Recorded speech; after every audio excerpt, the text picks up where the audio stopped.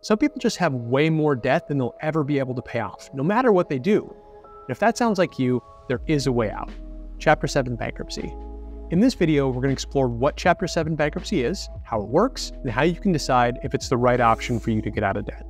Before we jump in, don't forget to hit the like button and subscribe to our page so that you don't miss out on any debt relief tips. Hey everybody, my name is Ben. I work for the nonprofit Upsolve. We help people get out of debt and take control of their financial futures. Now, today's topic is one that's really important to me because a few years ago, I was drowning in debt when my small business failed. No matter how many side jobs I worked or budgets I made, I just could not pay my basic expenses and my credit card bills. It was horrible. But thankfully, I found a way out through Chapter 7 Bankruptcy. Bankruptcy was an absolute lifesaver. It helped me get back on my feet and take control of my financial future. And if you are struggling with debt, it could be for you too. Let's talk about it. So what exactly is Chapter 7 Bankruptcy? Simply put, Chapter 7 Bankruptcy is a legal process that helps people get out of debt and get a fresh start financially. It's very different from other forms of debt relief because it actually wipes away all of your eligible debt like it had never existed.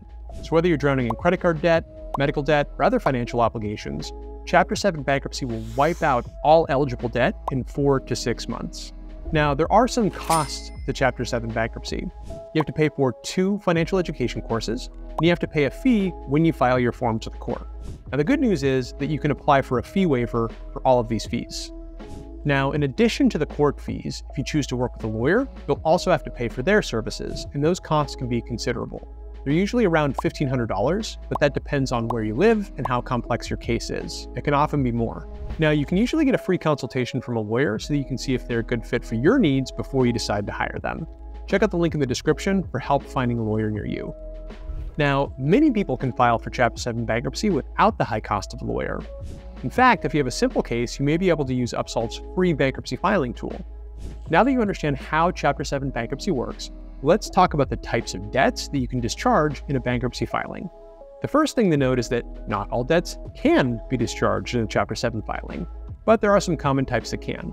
Let's look at the most common ones: credit card debt, medical debt, or personal loans. You can also discharge payday loans, past due utility bills, and certain tax debts.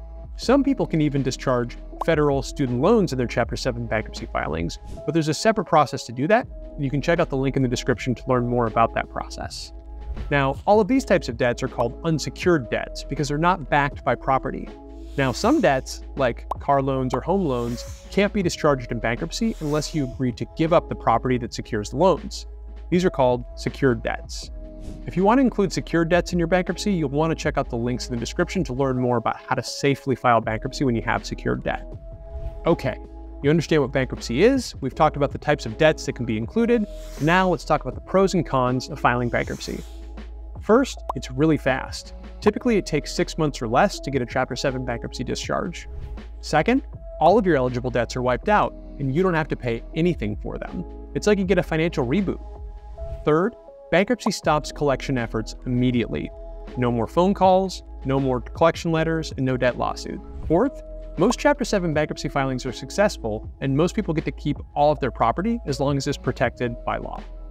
If that sounds pretty good, it's important that you also understand the cons of filing Chapter 7 bankruptcy. First, if you're starting with a good credit score, it's probably going to drop when you file, but that's only short term.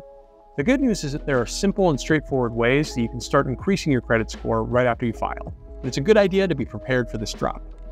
Second, bankruptcy may be more costly than other debt relief options.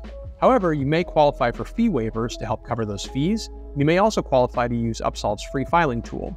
But if you work with an attorney, remember that you are going to have to pay their fees, which are often $1,500 or more.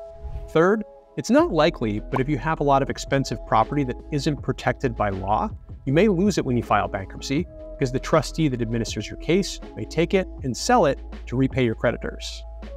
Fourth, you do have to qualify in order to file bankruptcy. If your income is too high, you may not be eligible to file. So, who is Chapter 7 bankruptcy right for? Anyone who has more debt than they can ever reasonably hope to repay is usually a good candidate for Chapter 7 bankruptcy. Chapter 7 can also be a good option if you need immediate relief from creditors, or if you're just tired of debt collectors calling you and sending you letters. However, if your income is too high, or you have a lot of expensive property that isn't protected by law, you may not want to file Chapter 7 bankruptcy because you might lose that property. And if you think that you could repay your debt over a few years with a solid plan, it might be a better option to consider other debt relief options like debt settlement, debt consolidation, or debt management plans. You can check out our videos on these other debt relief options to learn more. But if you do decide to file Chapter 7 bankruptcy, it can be a powerful tool to help you get out of debt and back on your feet. It was for me. Filing Chapter 7 bankruptcy was one of the best decisions that I ever made. You can learn more about bankruptcy by visiting upsolve.org and by taking our screener to see if you might be eligible for our free bankruptcy tool.